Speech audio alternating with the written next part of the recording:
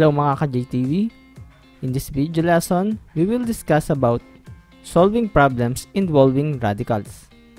At the end of this video lesson, you are expected to solve problems involving radicals. Huwag kalimutan mag-subscribe at pindutin ang notification bell para updated kayo sa mga i-upload kong mga video lessons. Pindutin din ang like button sa ibaba kung nakatulong itong video lesson sa'yo. So, let's begin. So, problem number 1. So, ito yung mga example ng mga problems na na-apply din natin yung or nasa-solve natin yung about radicals. Okay? So, a boy bikes 9 meters to the east going to school and then bikes 5 meters northward going to the church. How far is he from the starting point, which is his house? Okay, sa mga ganitong worded problem, kailangan muna nating i-illustrate or i-draw yung mismong problem para ma-visualize natin kung ano ba talaga yung kinukuha natin or sinasagutan natin, and para malaman natin kung ano ba yung equation or formula na gagamitin natin. So dito meron tayong house, yung boy, yung school, at saka yung church. So sabi dyan, yung boy daw, nagbike siya ng 9 meters papuntang east going to school. And then, bikes 5 meters northward going to the church. So, after niya sa school, nagbike naman siya ng 5 meters papuntang church, northward daw. And then, yung tanong dito is, gaano siya kalayo ngayon magmula dun sa bahay niya? So, ito yung pinapahanap ngayon. From his house to church, gaano daw siya kalayo?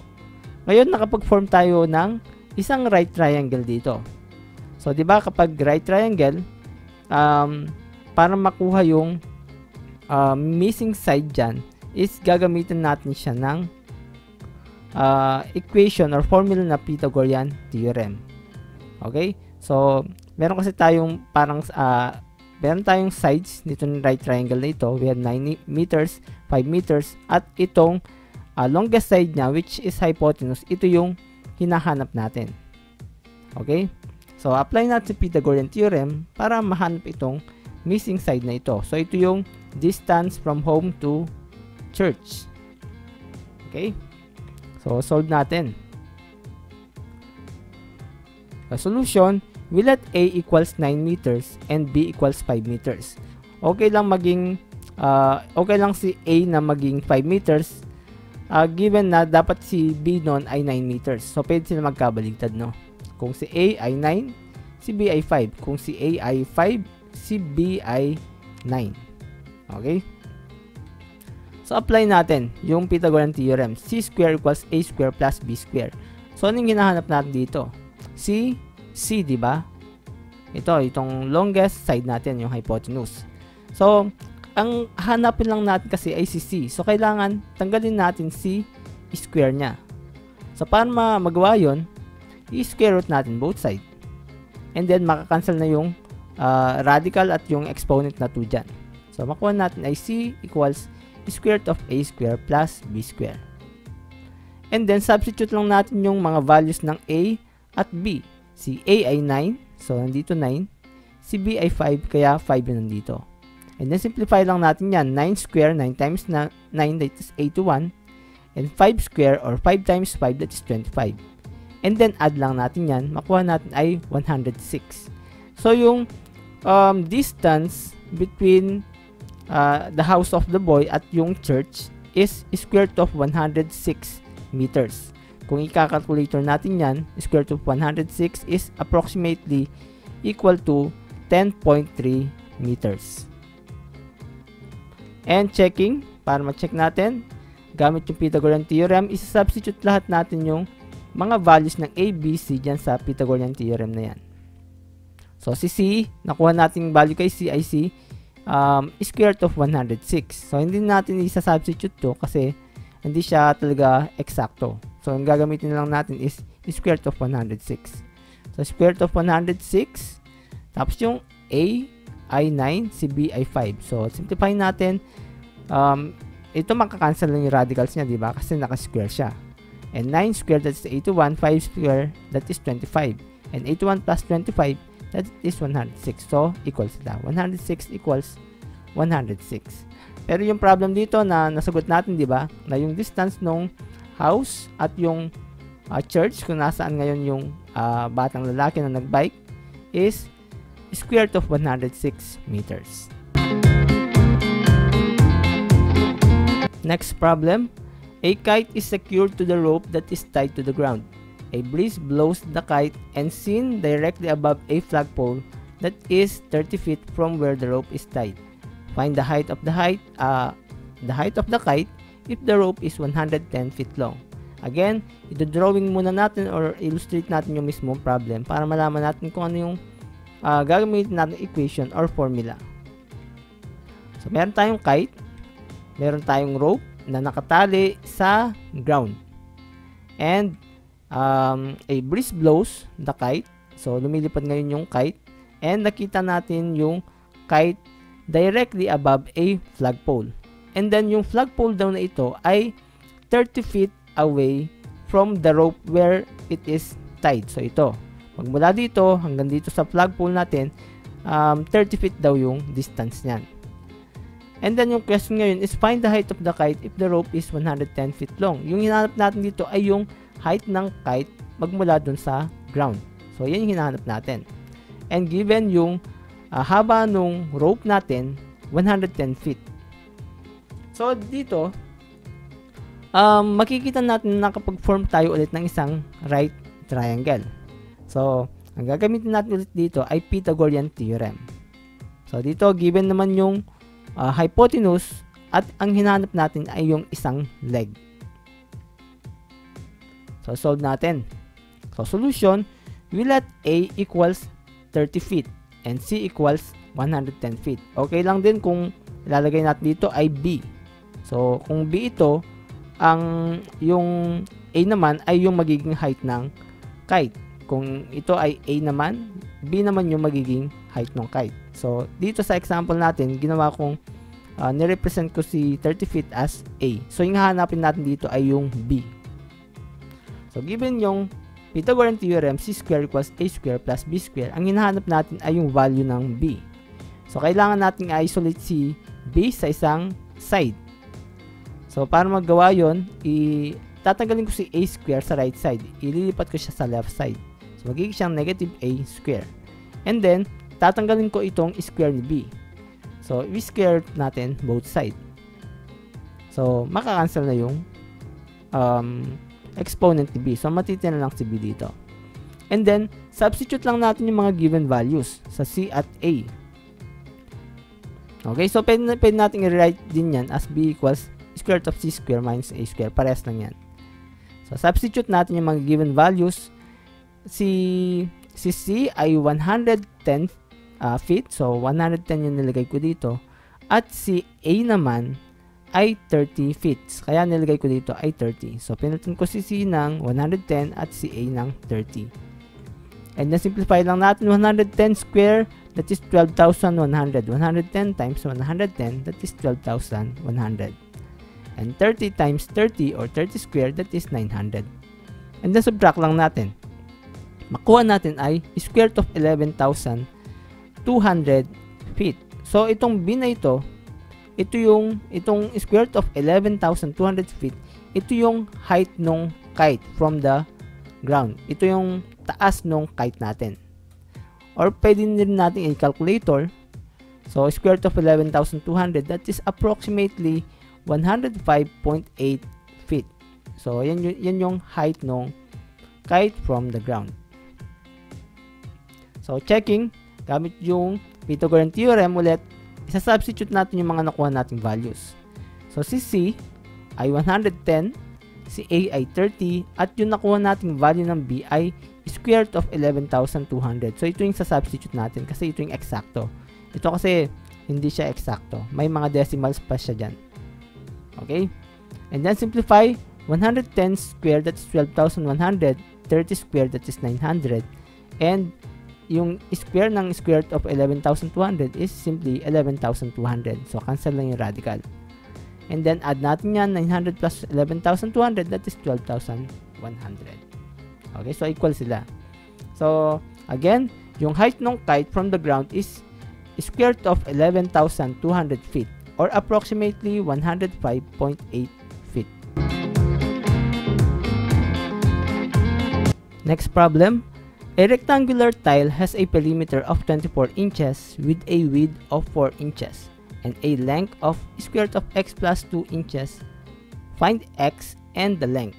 So again, i-illustrate muna natin, i-drawing muna natin yung problem. So we have tile here and sabi niya may perimeter daw yan na 24 inches. So yung tinatawag natin perimeter dito, ito yung total length ng mga sides ng isang rectangle. So ito plus ito plus ito plus itong length ng sides na yan ay yan yung tinatawag nating perimeter, yung total length ng mga sides niya. So sabi niya dyan 24 inches daw yan kapag pinag-add natin yung mga sides na yan. So sabi niya rin yung width daw ay 4 inches at yung length daw ay square root of x plus 2 inches. So dun sa definition ng rectangle, pair of opposite sides are congruent or equal. So yung pares daw ng opposite sides ng rectangle ay congruent. So kung 4 inches itong nasa right side, 4 inches din itong nasa left side. Kung square root of x plus 2 itong nasa ilalim, yung opposite side niya ay square root of x plus 2 inches din yung haba. So dito, ang gagamitin natin equation or formula is yung perimeter of a rectangle. So simply, i-add lang natin lahat ng sides. So dito yung equation natin ay P equals 2L plus 2W or 2 length plus 2 width. So, multiply lang natin ng 2 yung length na x square root of x plus 2 plus yung width natin na 4 inches. So, multiply lang natin yung 2. Then, add natin yung haba ng dalawa. So, makuha natin yung perimeter. Okay? So, parang ano lang yan. Length plus width plus width. Kaso, sinimplify na lang. Kaya, ginawa na lang 2 length plus 2 width. So, sagutan natin. Solution. First na gagawin natin is to find x. Para mahanap na kasi natin kung ano ba talaga yung length natin. Is kailangan mahanap muna natin si x. So, we let L equals square root of x plus 2 inches. Yung width natin, W, 4 inches. And yung perimeter natin ay 24 inches. Okay, yung hinahanap natin muna natin dito ay yung value ng x. Pag nahanap natin yung value ng x, mahanap na natin yung length. So, given yung perimeter equation or formula, isa-substitute lang natin lahat ng values na yan. So, si perimeter ay 24. Ito naman, yung L natin ay square root of x plus 2 at si W ay 4. So, simplify lang natin. 2 times 4, that is 8. And then, transpose natin si 8 sa left side, kaya meron tayong minus 8 dito. So, 24 minus 8, that is 16. And, pwede natin makancel si 2 dito sa right side by dividing both sides of the equation by 2. So, makakancel na ito. And then, 16 divided by 2, that is 8. So, we have 8 equals square root of x plus 2. And then, para ma-eliminate yung radical natin, pwede natin square both sides. Okay, so we have 8 square equals quantity square root of x plus 2 square. Makakancel na ngayon to. Makuha natin ay 64 equals x plus 2 na wala yung radical and yung 8 square or 8 times 8, that is 64. And then transpose natin si 2 sa left side. So we have 64 minus 2 equals x. And 64 minus 2, that is 62. So yung value ng x natin dito ay 62. So hindi pa ito yung length. Ito pa lang yung value ng x natin. So para makuha yung length natin, isa-substitute natin tong x na nakuha natin na 62 dito sa square root of x plus 2. Ito yung length natin, di ba? So papalitan lang natin si x ng 62. So ito, palitan natin si x ng 62 and 62 plus 2, that is 64, and square root of 64, that is 8 inches. So yung length natin dito ay 8 inches. Kung 8 yung itong length na ito, 8 plus 8, that is 16, plus 4, that's 20, plus yung nasa left side na width, that is 24 inches. So, in total, 24 inches ito, yung perimeter niya. So, 8 plus 4 plus 8 plus 4, that is 24. Last problem. The square root of the sum of two consecutive integers is 5. Find the bigger number. So, dito, kailangan lang natin translate ng statement into mathematical statement. So, dito, the square root daw nung sum ng dalawang consecutive integers. Kapag sinabi natin consecutive, magkasunod. Okay? Yung mga integers, diba? Ito yung 1, 2, 3, 4, 5, etc. 0, negative 1, negative 2, etc. So, yung sum daw nung dalawang integers na yan ay 5. So, kailangan natin i-convert yan into mathematical statement. So, yung question is, find the bigger number. Okay, so, we let x, so mag-assign tayo ng variable, we let x be the smaller number. And yung magiging bigger number natin, or bigger integer natin, ay x plus 1. Diba? Mag-add lang tayo ng 1 kasi ang sinasabi dito ay consecutive, magkasunod. Okay? So, hindi natin alam kung ano number yan. Pero, mamaya malalaman natin kung ano ba yung number na yan by solving. So, ito yung mabubuo nating mathematical statement yan. Sabi niya kasi, the square root. So, meron tayong square root. Square root nung sum. Ibig sabihin, nag-a-add tayo ng dalawang consecutive integers. At itong two consecutive integers na ito yung inassign natin na smaller number at itong bigger number. Itong x at itong x plus 1. So, bakit siya naging x plus 1? Kasi nga, consecutive integers sila. So, ang gagawin lang natin, add lang natin itong smaller number x, ito siya, plus yung bigger number natin na x plus 1 or yung bigger integer. So, andito siya. X plus 1 and then equals, kasi sabi niya dito is. Kapag nakakita kayo ng is na ganyan, that is equal. So, is equal to 5. Kaya, equal to 5 yan dyan. And then, simplify lang natin. So, similar terms, x tsaka x. Pwede nating add yan. 1 plus 1, that is 2x. Plus 1, ito. So, itong x plus x, that is 2x. Then, copy lang natin itong plus 1 dito. So, equals 5. And then, square natin both side para makancel itong radical dito. So, square natin to at the same time, square din natin yung nasa right side na 5. So, simplify, matatanggal na yung si radical dito sa left side, that is 2x plus 1, and 5 square, or 5 times 5, that is 25. And then, transpose natin si 1 sa right side. So, we have 2x equals 25 minus 1. 25 minus 1, that is 24. And ang kailangan lang natin dito ay yung value ng x. So, kailangan natin ma-eliminate si 2 sa left side. So, ang gagawin natin, we will divide both sides of the equation by 2. So, makakancel na ito. And 24 divided by 2, that is 12. So, we have the value of x which is 12. Pero, hindi pa ito yung answer natin. Kasi yung pinapahanap sa atin ay yung bigger number. Diba? Yung x natin, siya yung smaller number. Ngayon, para makuha si bigger number, isa-substitute lang natin itong 12 doon sa x dito sa bigger number. So, x plus 1 equals bigger number. So, palitan lang natin si x ng 12. So, 12 plus 1, that is 13. So, yung sagot natin dito ay 13. Yung 13, ito yung bigger number na pinapahanap dito. Okay?